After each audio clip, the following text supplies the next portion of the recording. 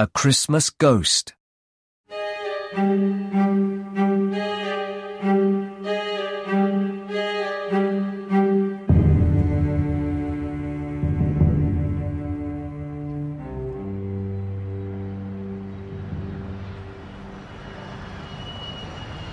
It's nearly Christmas.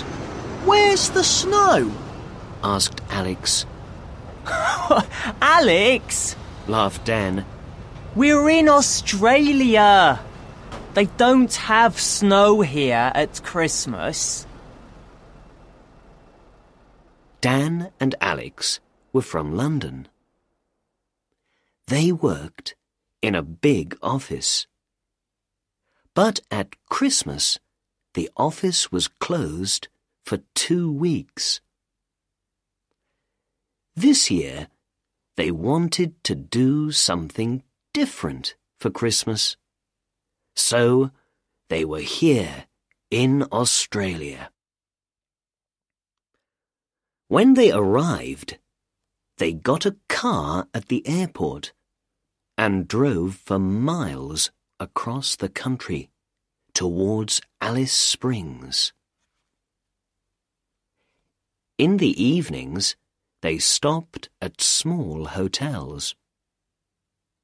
There were no cars on the roads, and they saw no houses or people in the country.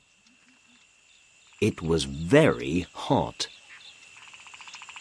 This is going to be a strange Christmas for us, said Alex. No snow, no Christmas tree. Oh, be quiet, Alex. We're going to have a wonderful time. It's going to be different, that's all, said Dan.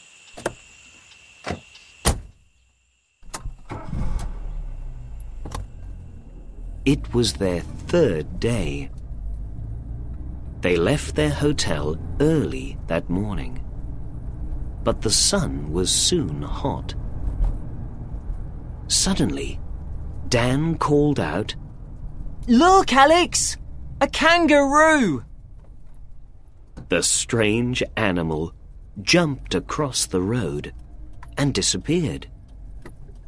Then everything was quiet again. They drove for 2 hours. Then they stopped and ate some sandwiches and drank some water. OK, come on, Alex. Let's go, said Dan. We're nearly there. We're going to be in Alice Springs tonight.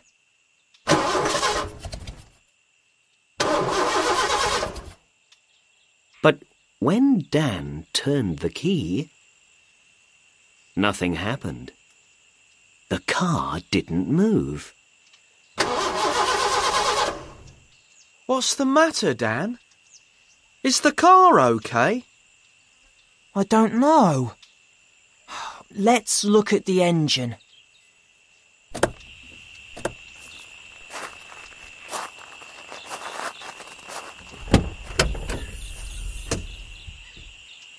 They got out and looked at the engine. Everything looks okay to me, said Dan. I don't understand. What are we going to do? asked Alex. We're miles from the next town, and there aren't any cars on this road. We need some help.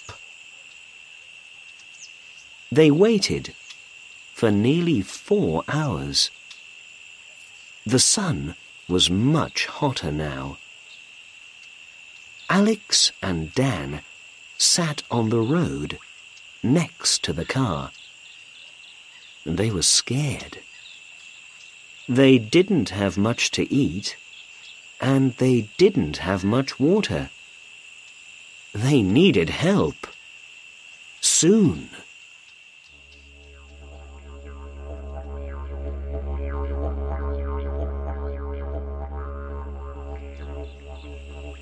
Dan was asleep. Wake up, Dan. Somebody's coming. called Alex. It was true. A car appeared on the road and came towards them. Dan jumped up with Alex. Stop! Stop! They cried.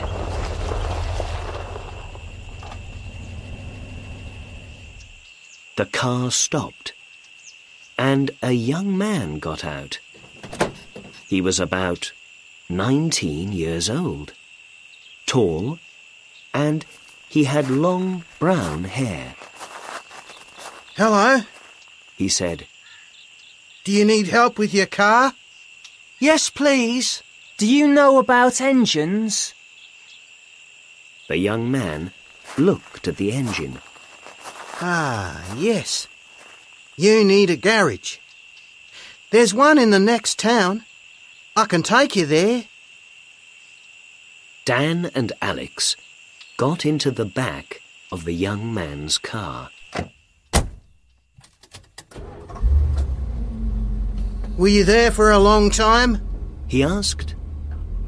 About 4 hours. We were very happy to see you. We didn't have much water, Said Dan. Only 4 hours. I was by the road once, and I waited for help for 10 days. Said the young man. For 10 days? Is that true? Cried Dan. What happened? Ah, it's a long story, and I need to watch the road. There are lots of kangaroos around here, you know. The young man drove carefully, and Dan and Alex slept in the back. It was about 50 miles to the next town, and when they arrived, it was dark. The young man stopped near the garage, but he didn't get out of the car. Here you are. He said, Goodbye. Happy Christmas. Thanks again. said Dan and Alex. Goodbye.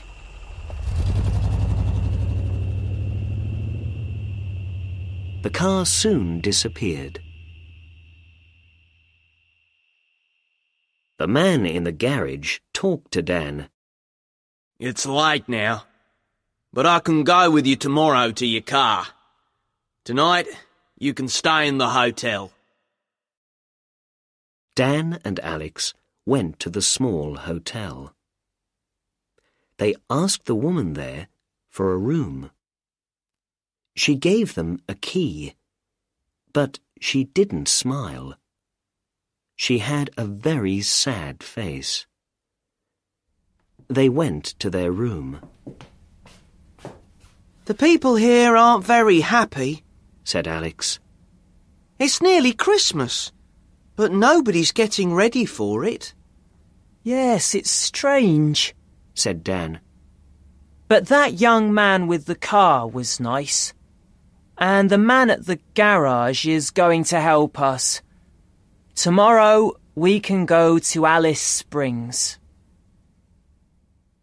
That night, Dan and Alex woke up 3 times. Every time, they heard a strange noise. Someone's crying, I think, said Alex.